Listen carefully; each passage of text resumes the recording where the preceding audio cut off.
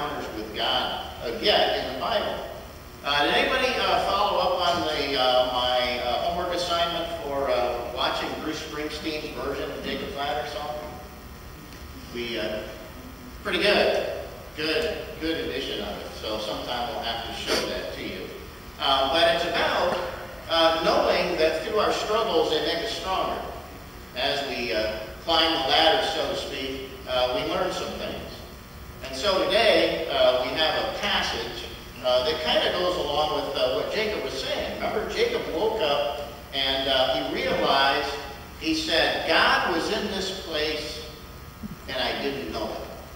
And so I encourage you to think about your life and the moments in your life when God was present with you, and maybe in that moment you weren't aware of it, but later on you look back and said, wow, that was God watching over me or giving to me some great gift. That was a special moment. And so often in our lives we don't realize when we're having those special moments. And so I talked about the church in England that has this piece of their worship service where they ask someone from the congregation to provide 4 pictures from the past week. It's called 4 Pictures of My Life.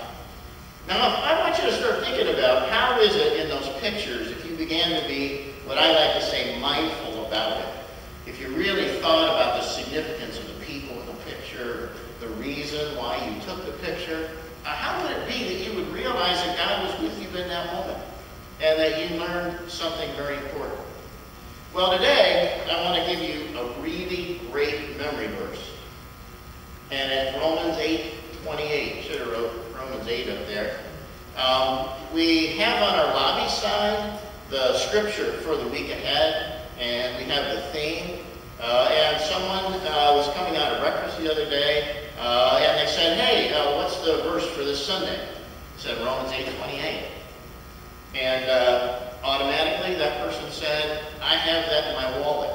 I have it on a card in my wallet.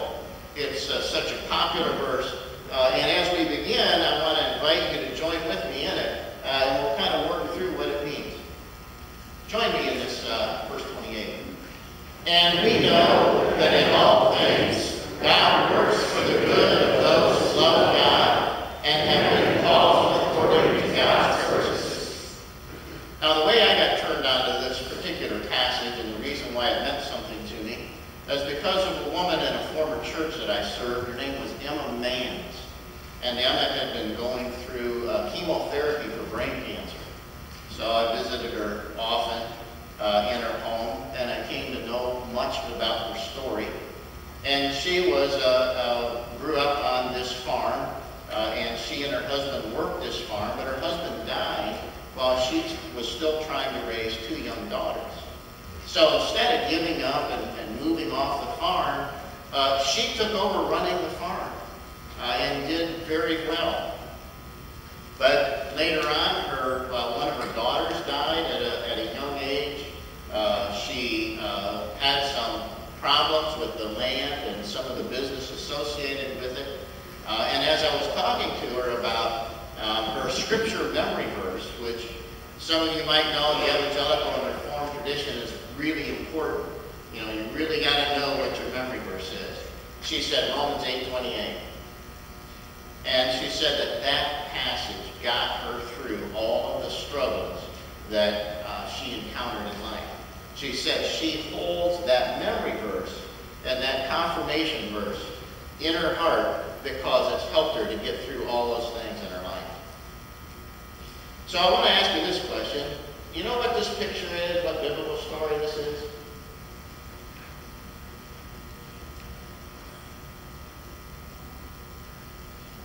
St. Paul, right. St. Paul, this is the road to Damascus story, remember? Now this is another God story, right?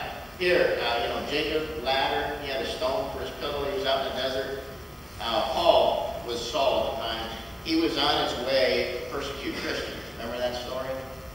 And he has this great vision of Jesus, and it was a transforming moment. He was blinded, and he regained his sight. But this is the moment when Paul is on the road to Damascus, and God meets him. Now, Romans 8:28 is thoroughly consistent with the person that Paul was. If you think about his life, it was a definition of his faith.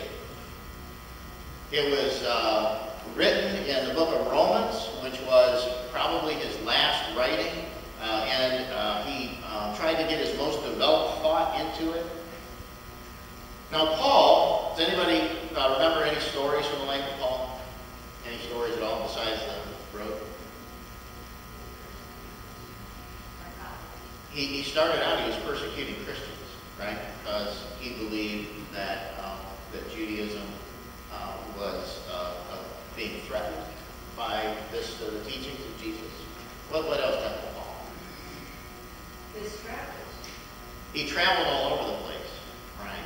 And one of my favorite stories is when he went to Lystra. Now, keep in mind, this was his first missionary journey.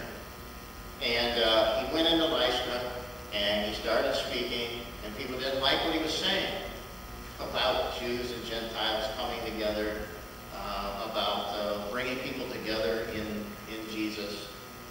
And so they stoned him, 3 stones at him. And they thought he was dead, actually. So they grabbed him by the feet, they hauled him outside the city, they threw him on top of a burning pile. Well, one morning he woke up. What do you think he did? He got up, he dusted himself off, he walked right back into Lystra. That's the kind of guy Paul was. And that's the guy that wrote these words. He was shipwrecked on an island. He was there with Luke, who purportedly ended up writing a gospel. And he reached in for some firewood, and there was a poisonous snake in there, bit him on the hand. And he just shook it off, and Luke, the physician, wanted to take care of him. And he said, no, I'm going to be all right. How many of you ever done that? I don't think I'd do that. I said, yeah, that's good. This is Paul. Paul was whipped everywhere Paul went. People got angry. And people got mad. Because they didn't believe his message of being able to trust. Being able to trust people. There's an English theologian called N.T. Wright, and his specialty is Paul. And I always like this quote. He said, wherever St. Paul went, there was a riot. Wherever I go, they serve tea. Now, maybe we could say this about the life of the church, right? Have we started a movement yet? Or have we served tea? All things work together for good for those who love God and are called according to God's purposes. That's really hard to believe. This really was not an easy thing for Emma Mans to put into practice in her life. Because she faced mortality. She faced loss, death, failures, fears. Throughout human history, can we say that all things work together for good? Yeah, I don't know. It's really pretty amazing. Sometimes when we see things happening in the world, we don't know what to make of it. And the world is changing at such a fast pace that our morality needs to catch up to it. Our sense of ethics, our sense of bringing the vision of sisterhood and brotherhood to the world is more urgent today than it was then. But I want you to look at the crux of the passage. For those who love God. We always forget what the greatest commandment is. The greatest commandment isn't love your neighbor as yourself. The greatest commandment is love the Lord your God with everything you've got. And each part of our life of faith emerges because we love God. And we are able to do impossible things because we love God. All mission, all fellowship, everything we do is made possible because we don't buy the world's distrust, that we believe that it's more important to trust. I've got some images here. Does anybody know who these people are? Oh boy. This is, yeah, there's a riot everywhere they go. This is my 3 sons. I think it was a movie, wasn't it? Or TV show. After I said it, I realized it was a TV show.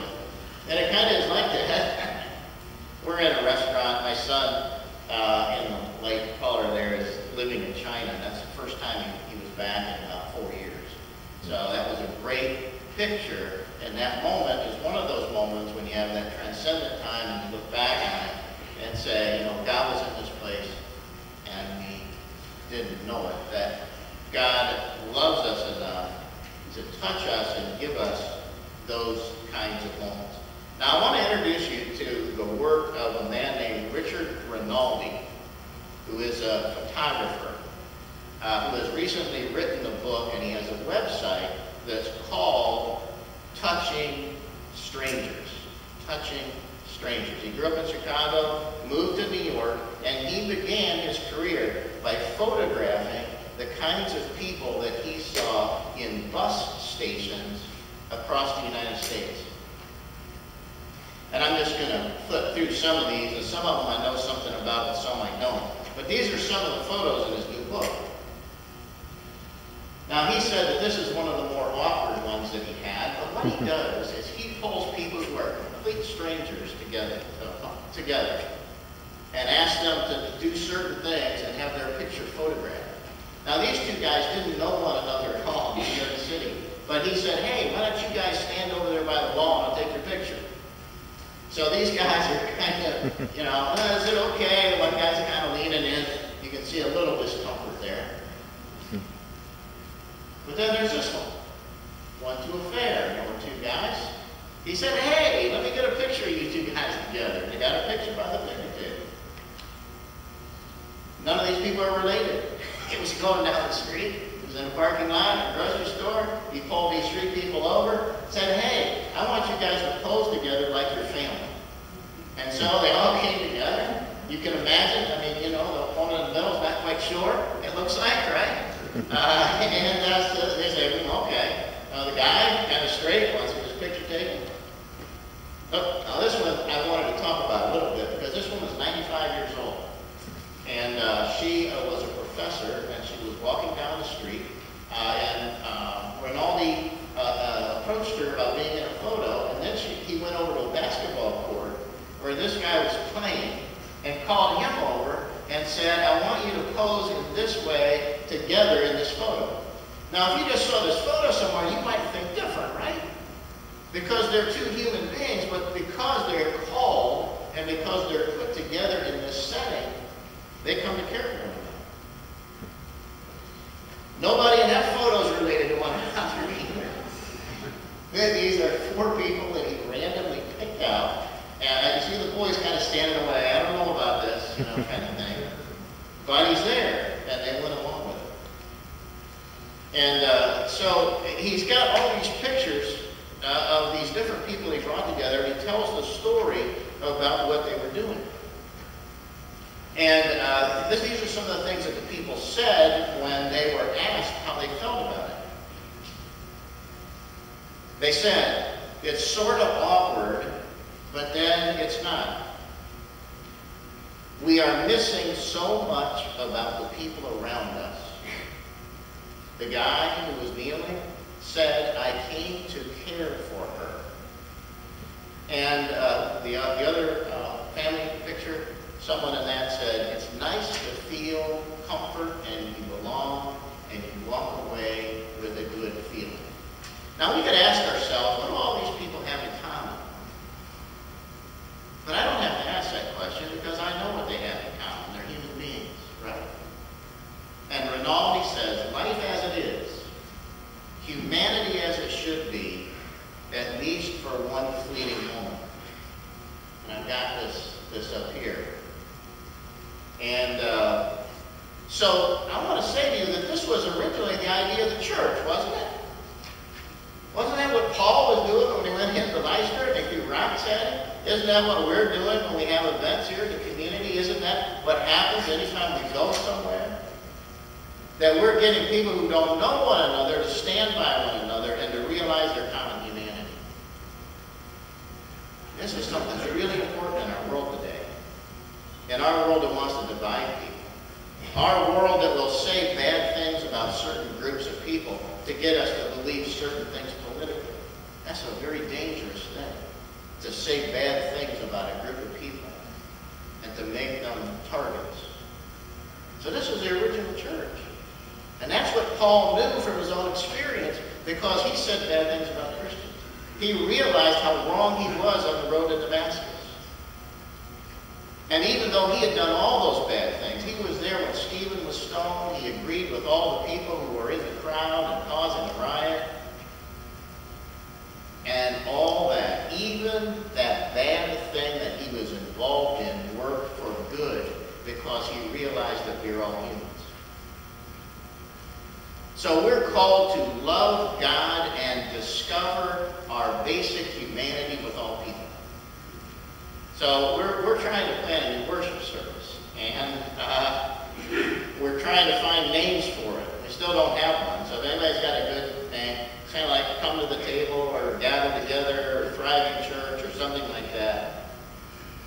But it doesn't matter how we look at church, because the thing that we do is remind people who they are and to remind you that life is sacred as it is and not as we would have it to be. And our theme is embracing and celebrating God's love. So let's join together in this saying of Rinaldi and then our commitment. Humanity as it could be, as most of us wish it would be, as it is for one fleeting moment in time, embracing and celebrating God's love, open and affirming, Global Mission Church. I hear Paul saying that. That could be Paul there. So Ella and I always ask each other, what do you want to be when you grow up? You guys ever ask your spouses that? What do you want to be when you grow up? Because we know that you always have to grow. You always have to change. And growth is vitality. Seeing things different is vitality. Because you're not alive if you're not growing.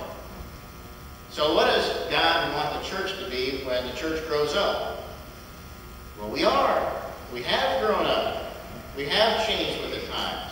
We have met the needs in the community. We are an open and affirming church. We are a global mission church. And we are that because we know that Jesus welcomed everyone. That Jesus accepted everyone. Because we know that God so loved the world. And the most important thing that a church does is to create community. Because we live in an age of isolation. An age when we don't even know fake news from real news. And the only way you're going to know that is to look somebody else in the eye. And to have a genuine relationship. There's a great passage that I like too. This is from Pat O'Brien, my friend in the Catholic Commission for Social Justice. And this is one of their commitments in their little folder. We are one family, whatever our national, ethnic, and ideological differences, we are our brother's keepers. It's a commitment. Social justice, Catholic Church.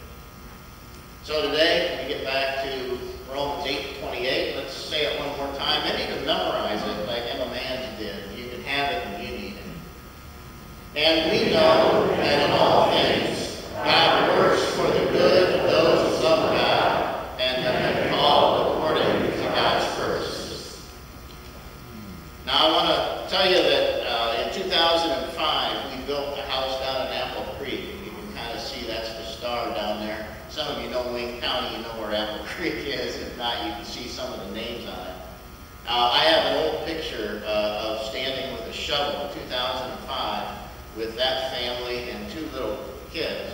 2005, okay? This is already 17. I don't know how many of you are counting or not. That was 12 years ago. So those kids lived in that house that we built their whole school years. So there are some great stories that happen because we believe in these things. It's not even because there's a deep need that we go places. Although it's true that there is a deep need. We go because it's fair. We go because we love God and God calls us to be up and about it. A lot of people, when I say we go to Mexico, they go, well, what do you go there for? I don't think people should go overseas. I think they ought to work in their own communities. Why do we go to Mexico? We go there so we can look someone in the eye and find out about their life. Why do we go to Tennessee? Someone said. They always ask me, if you do anything that's out of the ordinary, people always ask you why you do it, right? Why do you do it? Well, it's not about this one over that one. It's not about saying that this person has a need and that person doesn't.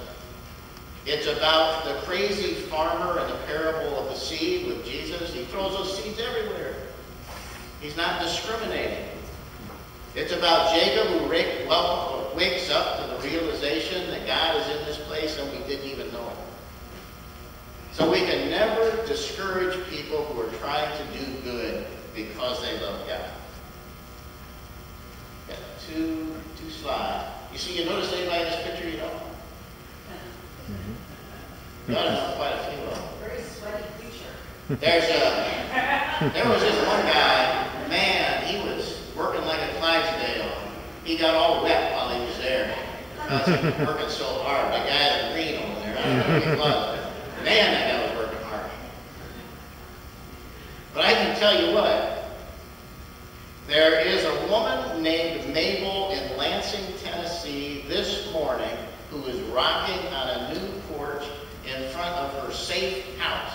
And I guarantee you that she is thinking about all of you this morning, because she is grateful that you provided the spiritual strength for a group from Worcester, Ohio to go to her and do things that she would not allow others to do.